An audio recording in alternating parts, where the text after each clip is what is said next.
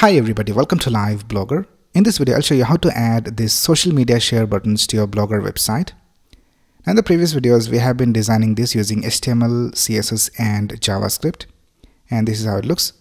So we can click on any of these buttons and the current page will be shared to that social media. So for example, if I click on WhatsApp, here we can see that we have the title of the page and the link displayed over here. And we can go ahead and click on continue to chat and share it on WhatsApp. In the same way, we have Twitter, Facebook and Telegram. Then we also have this share button. So if I click on this share button, we have the link of the current page copied. And then we can go ahead and paste it anywhere we want. And this is also responsive. So if I decrease the width of the browser window, this is how it will look on smaller screens. So in this video, I'll show you how to add this to your Blogger website. So let's get started.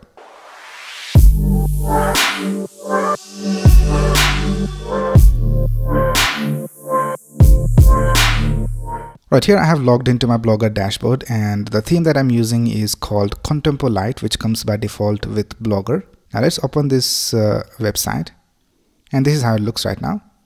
So let's go ahead and add this design to our Blogger website. Now for that you have to edit the theme code. So let's click on this arrow and let's click on Edit HTML. And before making any changes to your theme code, it is a good idea to copy everything from here and paste it somewhere so that you have a backup. Right, now let's go ahead and add our code over here. So the first thing we will do is add the CSS. So I'll just go to the end of the theme CSS code. And this is where the CSS of the theme ends. So I'll just make some space and let's create a comment over here. And let's type social share buttons. And let's go ahead and add the CSS of our design over here. So let's go back to our source code and I will leave the link of the source code in the description of this video. So let's go to the style.css file and let's copy all this CSS from here and let's paste it over here. And now let's go ahead and copy and paste the HTML. So let's go inside the body tag. So this is the body tag. So here I'll just add the HTML. Now since this design is fixed to a specific position, you can add the code anywhere inside the body. So I'll just add it over here. So let's go back and let's go to the HTML file. Let's copy this HTML code from here and let's paste it over here. Now the last thing we need to copy is the JavaScript. So let's scroll down and let's go to the end of the body tag. And here I'll just create a script tag. And in the script tag, we will add the JavaScript. So let's go back to our source code and let's go to the main.js file. And let's copy all this JavaScript from here and let's paste it over here. And here we can see we have some errors. So that's because we have ampersand symbol over here. Now, since this is an XML code for the Blogger theme, we need to change ampersand into AMP semicolon. So here we need to change this to ampersand AMP semicolon. And now the last thing we need to do is we need to change the links of the images. So let me just go to the start of the body tag. And here we have our social share container. And in that we have these anchor tags with the images inside them. Now in the images, we have the src attribute and we have the link of the image. But this link is basically the link of our local project. So we have this images folder and in that we have these images. But in our Blogger website, we don't have the images folder. And we also don't have this image. So we need to upload these images somewhere and get the link and paste it over here.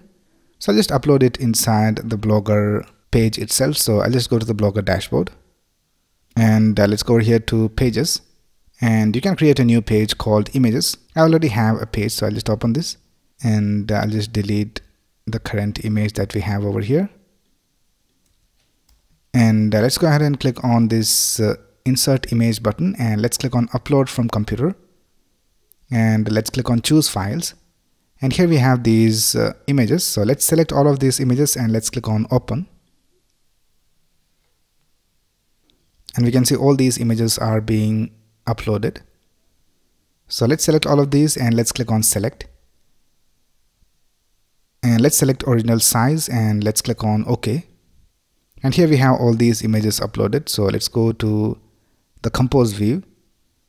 And here we can see all these images are being displayed. So now we can just go ahead and right click over here and click on copy image address. And let's go back and let's paste it over here. So we have Facebook. So instead of this src, I'll just paste the link of Facebook. And the same way, let's go ahead and copy the other image. So here we have the share image. So let's right click and copy image address, and let's paste it over here for the share icon. And then we have Telegram. So let's right click and go to copy image address, and here for Telegram let's paste the link. And then we have Twitter. So let's right click and go to copy image address, and let's paste the image over here.